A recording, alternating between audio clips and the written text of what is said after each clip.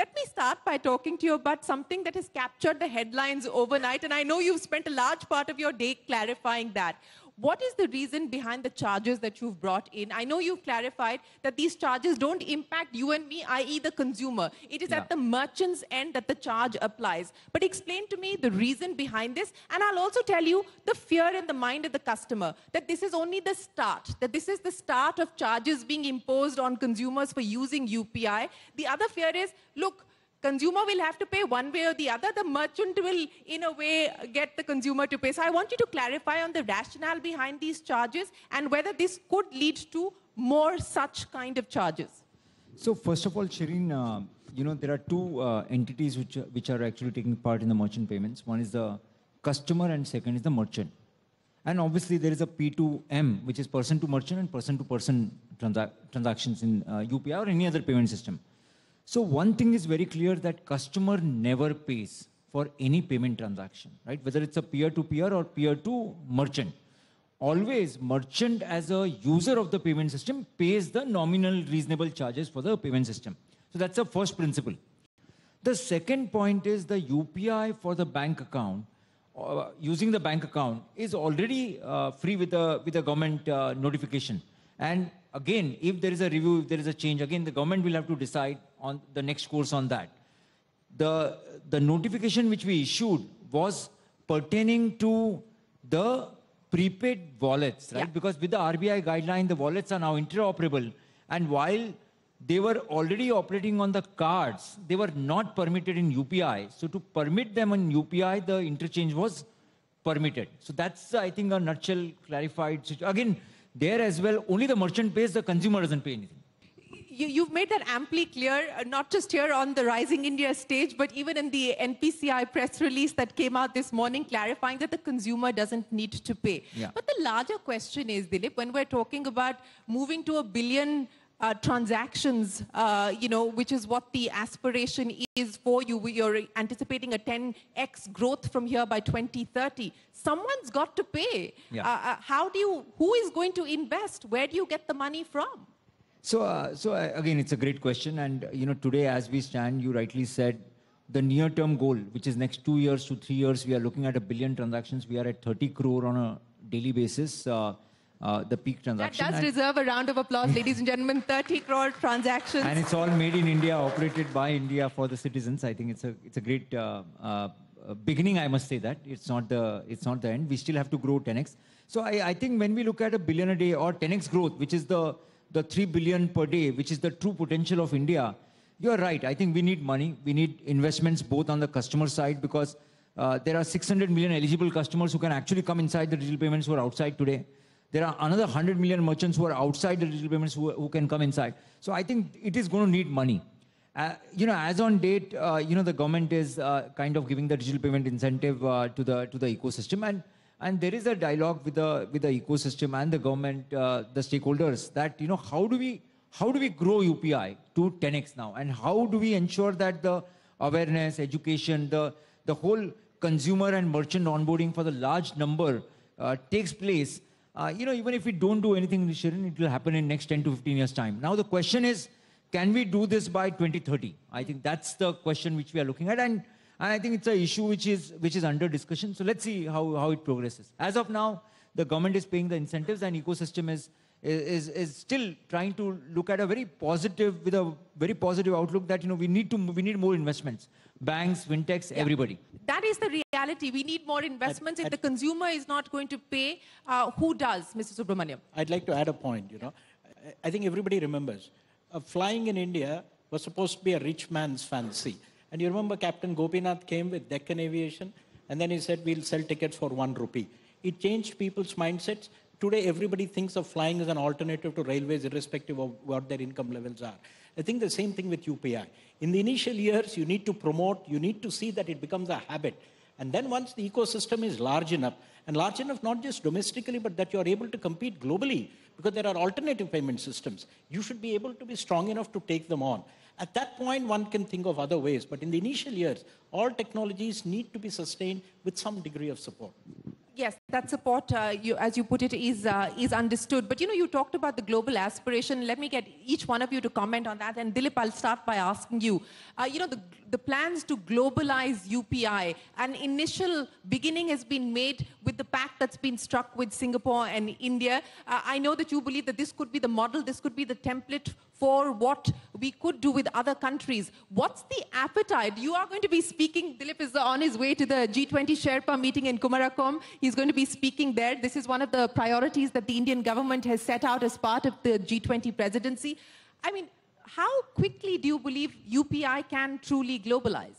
So, Shireen, the Prime Minister's vision and again the government, RBI, all are working towards the way India is self-sufficient on the payments for the domestically. I think next 10 to 20 years time, a long vision is to be self-sufficient on the cross-border pipes as well. And it's a time-consuming process, but the beginning has been made with the Singapore-India corridor. I think in 30 seconds, one country's bank account can be debited and another country's bank account can be credited with all forex conversions, the compliances, the checks, AML, all CFT. I think the Singapore model has given that confidence to the world, in my assessment, that in 30 seconds, two bank accounts in two different countries can transact. I think this is just a beginning, and the RBI, the MEA, the government is also helping us to reach out to the other central banks and their agencies to create this cross-border pipes. It's a long journey, but I think everybody's committed to make this happen. We'll have to look at an investment approach, right? Because the transaction will take longer time to pick up to the level what you're looking at. But I think the outlook is outstanding. $100 billion remittance we get on a yearly basis. Plus, we have a huge travel now outbound from India. So I think it's a great story. We'll have to keep doing this. So in the next 5 years, what would you believe we could, where could we be as far as globalization is concerned? So I think, it may not be a very wrong to say that, at least a few countries utilizing the India's payment stack, right? Prime Minister said that India's public good can be the public good of the world. Similarly, having the cross-border pipes with at least 15 top countries out of 30 to have the self-sufficient cross-border pipes to process remittances and payments. Well, that's a vision we are looking at. Well, it's not going to be an easy road, as you know. Absolutely. But that is the vision, and it's an aspirational vision. Is that Mr. Subrahmanyam, since we're talking about what is going to be the next layer of innovation, especially in the context of the priorities of a development state, accountability, efficiency, transparency. Where do you believe we currently stand on that front? And how important do you think it is going to be in this era for India to really have a robust law, data protection and data privacy law, which we don't currently? I think on the data protection law, you've seen the statements of the minister. I think the act is in the final stages. I think probably in the monsoon session, you'll have the act coming up. They've had public consultations. I think it's a forward-looking act, and I think the concerns of industry as well as stakeholders have been taken on board.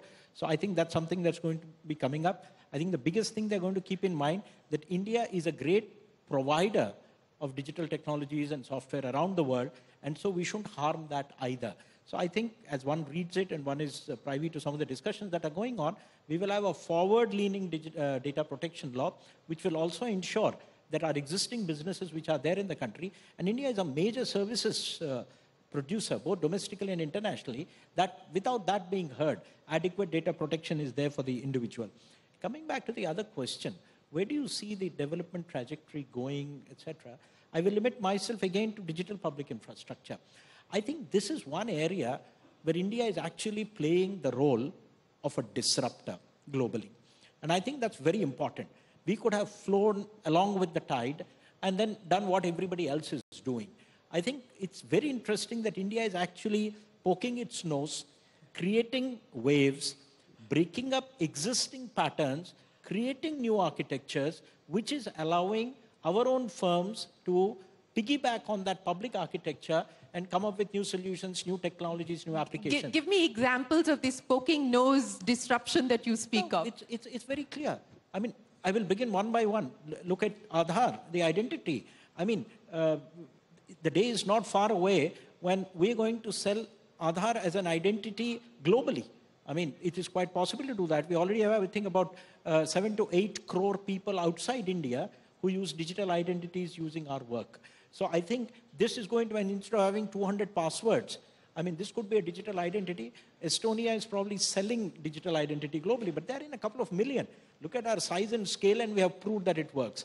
Look at what UPI is doing. I mean, I'm actually a bit more ambitious than NSPCL in the sense that when I'm not going to look at it as something which is just cross-border, 30 countries or 15 countries. I foresee this as a major challenge to what existing financial transaction systems globally are. This is going to be a threat to SWIFT. This is going to be a threat to other payment systems around the world. I mean, it's not impossible that 15, 20 years down the road, the UPI model becomes the basic payment model around the world within countries for their own internal financial transaction. And where India benefits from that is, being the thought leader in this, it's our firms which will have the products which will then be universally applicable. One of the complaints against the Indian software sector is that we provide, white labor, we're basically doing back office work, and we don't develop products. The advantage of this, and the third one, the account aggregator framework, which RBI has developed. In a way, that is piggybacking on UPI and the digital payment system where you're going to have fintech firms which are going to lend to people, not on assets, but on cash flows. I mean, that's a fundamental shift. I mean, a thelawala on a road doesn't have assets, but he has cash flows, and you can actually lend to people on cash flows. Once you've established that principle, think of how it will explode globally. And so whatever you see, be in Bangalore, Bombay, outside Delhi, these new startups, the unicorns that are coming up, they're not unicorns just for nothing, but they are coming up with business models which are riding on our public architecture, which tomorrow I foresee as at least half or more than half of them being global standards. And building on what NSPC UPI is doing, what India should be doing is, after having established the proof of concept on scale in India, we need to set global standards. And the day that happens, you will see that Indian standards means more Indian created stuff, be it products or technologies spreading around the world. I think that's the game of the future. Are we going to get into standard making? And I think we are on the way, and that's where the G20 will help. Well, gentlemen, it's been an absolute pleasure. Thank you very, very much for joining us here at the Rising India Summit, for giving us a sense of what the government's priorities are when it comes to digital India. Ladies and gentlemen, a big round of applause for Mr. Subrahmanyam as well as Mr. Rajaraman. Thank you very much for your time.